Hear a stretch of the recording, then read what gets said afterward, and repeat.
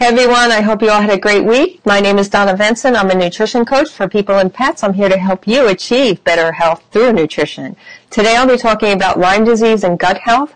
Before we get into gut health, I want to go into a little bit about Lyme disease, some of the history. And the warm weather is here, so it's time to start being more aware of ticks. Where I live, we have a big tick problem, and as careful as we are, we still pull ticks off of our dogs and sometimes us. Lyme disease has been around for thousands of years. A recent autopsy was done on a 5,300-year-old mummy, and they found the presence of the bacteria that causes Lyme in this mummy. But it wasn't until the 1970s, thanks to two mothers in Lyme, Connecticut, where it got its name, who became patient advocates because a group of children and adults were coming down with debilitating health issues. It was going untreated because it was going undiagnosed because they didn't know what it was. The two mothers got together. They started researching, contacting scientists, and taking notes. They got with the medical establishment who started studying the information that these mothers were gathering, and the one common thread was that all the people remembered being bit by a tick. And that's when Lyme disease got its name, because of Lyme, Connecticut, and these two mothers. So if you fast forward to today, it's now an epidemic, but diagnostic tools are still unreliable. People have to beg their doctors to test them for Lyme. They're going undiagnosed for years, or they're misdiagnosed. For example, I'm in a group, and so many people have been diagnosed with MS. Later they find out it's actually Lyme disease after they've been taking drugs for MS for years, and it's not even MS.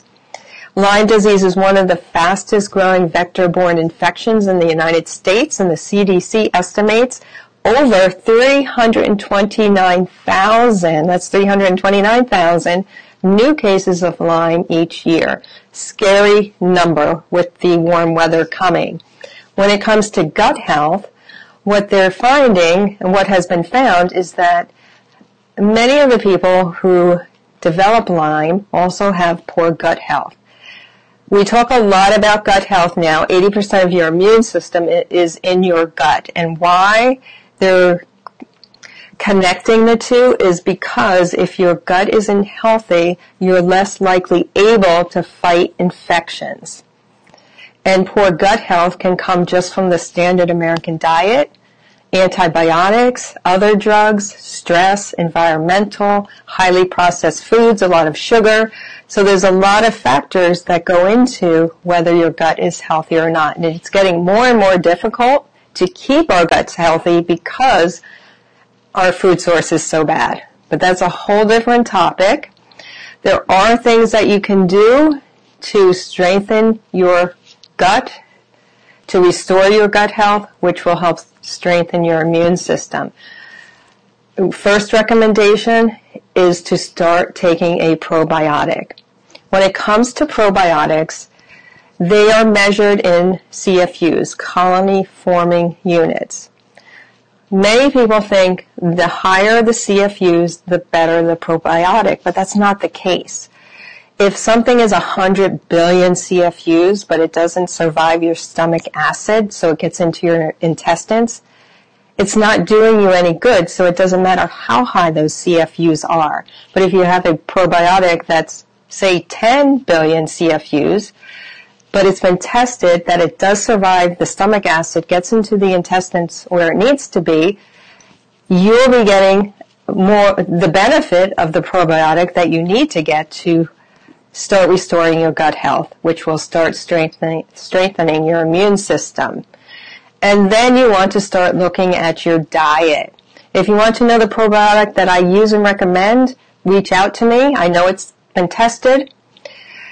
Nutrition-wise, you want to start eliminating all the sugar, the highly processed foods. So that's the next step into restoring gut health and strengthening your immune system. That will be, I'll talk about that in a future video.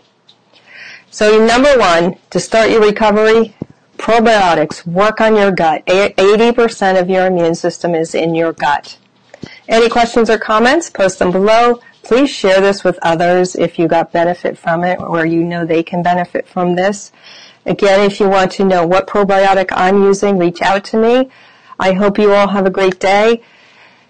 Warm weather's coming. Be prepared. It's time to start checking again for ticks, sadly, and I'm always checking my dogs for ticks. I'll talk to you all again soon. Have a great day. My name again is Donna Vincent, nutrition coach for both people and pets. I'll talk to you all again soon.